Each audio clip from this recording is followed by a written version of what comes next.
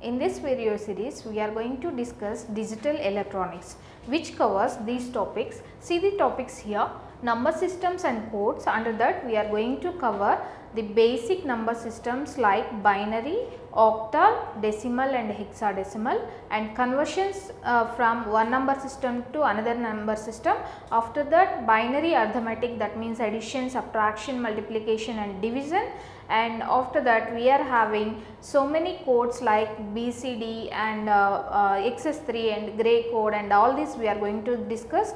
And complement representation of signed numbers are also going to discuss in the same topic. So that is by using 1's complement and 2's complement representations, and by using sign magnitude form, how we are going to represent signed numbers, that we are going to discuss in this topic, first topic. So after that, we are having some BCD subtraction by using 9's and 10's complement, and XS3 subtraction by using 9's and 10's complement we are going to do in that, and hexadecimal subtraction by using same 15's and 16's complements we are going to discuss there. And coming to logic gates and Boolean algebra, there we are going to discuss all basic logic gates like AND gate, OR gate and NOT gate, and XOR gate, XNOR gate, and all these we are going to discuss. All basic gates we are going to discuss in this topic, along with some Boolean laws and theorems like De Morgan's theorem and consensus theorem. All these are very important in any technical point of view, any technical exam point of view like gate. So there in logic gates and Boolean algebra, we are going to discuss how we need to get the output expression of a logic circuit having some logic gates, and by using Boolean algebra, how we need to reduce a long Boolean expression, that we are going to discuss there.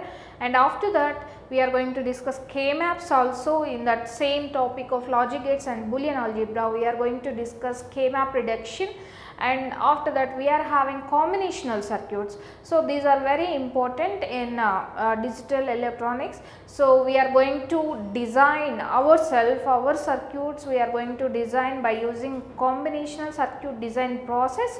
And here we are going to design adders, subtractors, comparators, and all these we are going to design their parity generators, whatnot, everything we are going to generate there. Here we are going to design combinational circuits. So in the topic of sequential circuits, when we are discussing sequential circuits topic, so there we are going to discuss so many sequential circuits like flip-flops, latches, and the application of flip-flops like shift registers and counters. In counters we are going to discuss asynchronous counters and synchronous counters.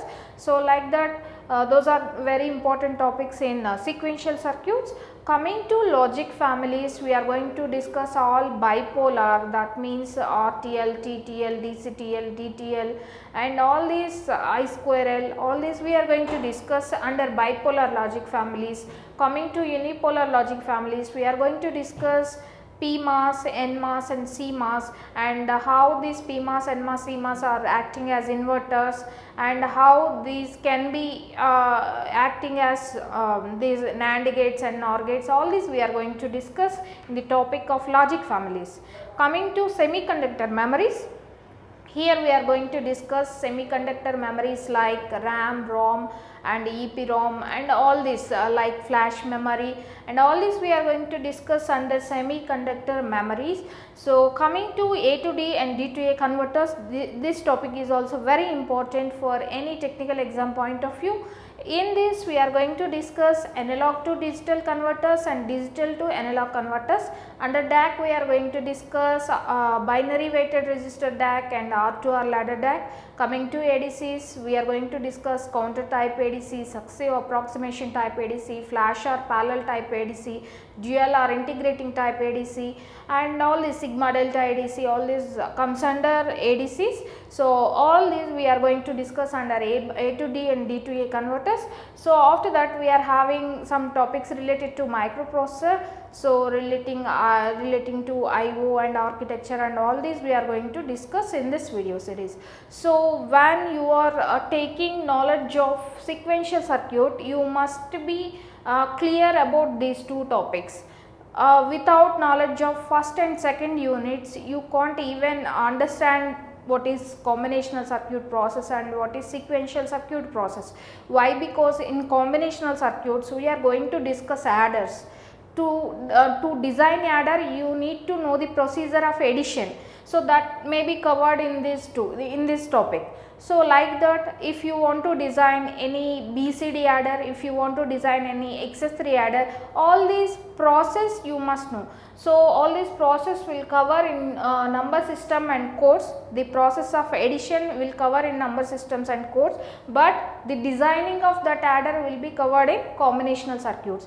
That means all the topics are related. So when you are going for any video, so you need some knowledge about basics like number systems and code and logic gates and Boolean algebra. So when you are going through 3 to 8, you need 1 and 2 definitely. So hope you will understand this video series and it may be useful for you, and all the best for your exams.